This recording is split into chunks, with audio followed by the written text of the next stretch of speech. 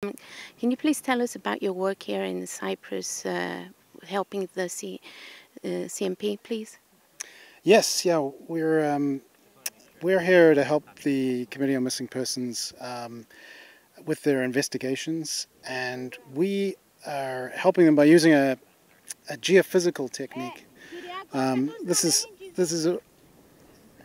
a way to look under the ground without having to do an excavation, or before an excavation.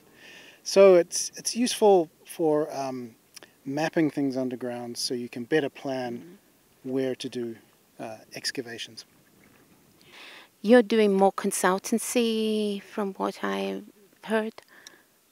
What exactly is your part in helping the team? Yes, so yeah, we work for a consultant in Canada, and we use geophysics for all kinds of different investigations, for geotechnical investigations for building buildings, but we also do them for archaeology studies and forensic studies. Have you had any luck so far? Have you located any disturbances in the ground that may lead to the CMP evaluating whether to look into? Well, we're still at early stages of analyzing the information. Geophysics is just one technique to help determine where are the best places to excavate. You know, we rely on eyewitness testimony and reports and old photos. But we're hoping that with the data that we've been able to get this week, that we can identify areas where there's more likely to be a grave, and where there are places where it's less likely to be a grave. So you don't want to waste your time in those so you might areas. give more specific indication. Yes, yes. What exactly are you looking at this point here? If you can just explain to us what you're doing here. Yes, so this technique that we're using here is called electrical resistivity tomography, sometimes called geoelectrics, or ERT. And it involves injecting small amounts of electrical current into the soil, and then you measure the resistance of the ground at different locations. And different types of soil will conduct electricity with different electrical resistivities. So you can use this method to distinguish different types of soil. And we collect our data along a line like this, and then we create a model that is like a vertical slice through the ground, a cross section that shows you how the electrical resistivity changes with distance and depth beneath this profile. And that can show you things like where the original ground is and where it's been filled in with other materials, which is good information to have for archaeology investigations. Definitely. How big an area does each line cover? I mean, do you have to go slowly, inch by inch, let's say, or it covers a bigger area? Yeah, so this profile we have here, it's 120 meters long, and once we have everything connected together, we'll use our measuring box to put electricity through different combinations of electrodes, and the whole process takes about 30 minutes to 45 minutes to collect one line. And then we'll move to another line and set up again and collect another data set. And so we'll have, in the end, we'll have several vertical slices through the ground, so that we can see how things change in 3 dimensions. Oh, okay. So you're going randomly, you mean? Not so much randomly. We know that this area here, there used to be ravines or valleys cutting into the landscape. And then there was this construction here for the construction of this football pitch. It was filled in, and we're looking for where are those ravines that were filled in, because they're potential sites of graves. And when will you be able to provide all the information to the CMP? Well, we're meeting tomorrow to discuss the results, and we'll analyze it together, and yeah, hopefully we'll be able to draw some conclusions tomorrow. You've been in Cyprus for a week now. and today's the last day of working on the field. Can you tell us about this week? Well, it's always interesting to work with a variety of different organizations.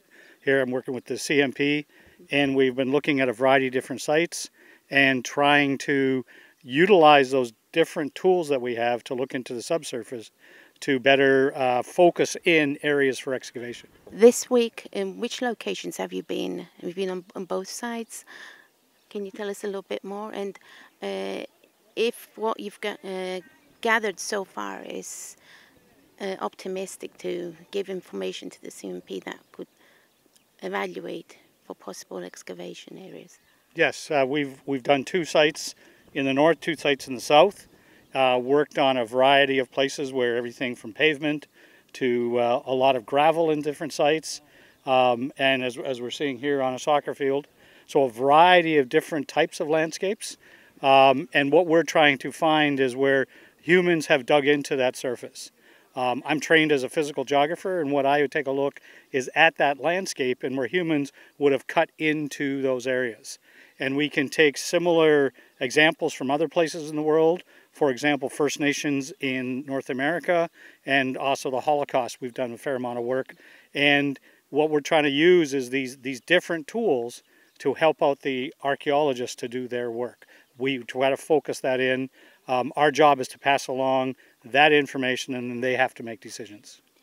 Today you're working with 2 machines here in this field, and why are you using 2 machines? What we often try to do is use, again, different pieces of equipment. We have ground penetrating radar that we're using.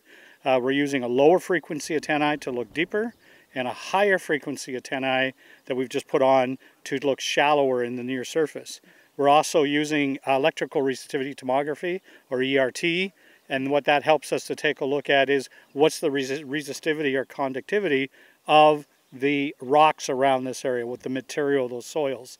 And between the 2 techniques, we can try to focus in on better areas to focus in on so that we can take a look at those sites. Yes, so what we have here is a piece of ground penetrating radar. We have a transmitter and we have a receiver that sends a signal into the ground, and those reflect off layers in the subsurface, and those will be transmitted through the wire here. And Connor over here has a console, and he can see the data real time and take a look at places of change, places of disturbance, places that might be different. What we've been done at several sites here is we collect a whole bunch of parallel lines to each other. And as we collect those parallel lines to each other, we can now put that into almost like gaming software, where we can now image and cut across the surface, and now we can see inside the earth, and we look for patterns, things that are not maybe a square we look for, or maybe an oval. We take a look that normally would not be there. Humans have done something in the subsurface, and those are potential sites for the archaeologists to take a look at. So what would you say about the future of these kind of machines? And as people grow and they forget and you don't know where to look for, do you think that these machines can really help in the future and now? I mean, I've been using geophysics as a geographer, and people said, why do you need to use that? We know how to do those things. We have worked in archaeological sites in a variety of different places. I mean, just across waters here in Israel. But when we started taking a look at, as people get older, and we have this in the First Nations within North America, we have this in the Holocaust, where people have remembered certain sites and they say, well, it's somewhere in that field. Or we believe a trench was over there. And we hear similar stories here of talking about, we remember it's in this field. And we try to focus that in as saying, in what part of the field. And these geophysical techniques allow us to eliminate areas of where those sites may be and allow archaeologists to focus in on the more promising areas. So I think this is a huge future in the disciplines and the conferences that I go to. These are what tools that people want to learn about and they want to utilize. One example I can give you is that the Bureau of Indian Affairs in the United States just purchased 5 units because they believe this will be the tool for finding missing persons. and they learn, and they will have their officers and their archaeologists learn about that. I was surprised that they made that investment, but I think it's a very smart investment to taking a look into the future. At the end of the day, it's also a humanitarian task for you guys. Yes, very true. Both Connor and myself, as well as Alistair and Zach, I'm teaching at a university. I'm a professor. Connor is at university, and then to the other two are work for a company, BGC, and we do this because we believe in it, and we do it at a variety of different sites in the world. It's my second time back here, and I think by interacting with the individuals on CMP, I think, you know, we're moving forward. We're showing different tools at different sites. Alistair and Zach joined us this year, and you know, no one is making money doing this. And I think as we move forward and train people, I think that's the way forward.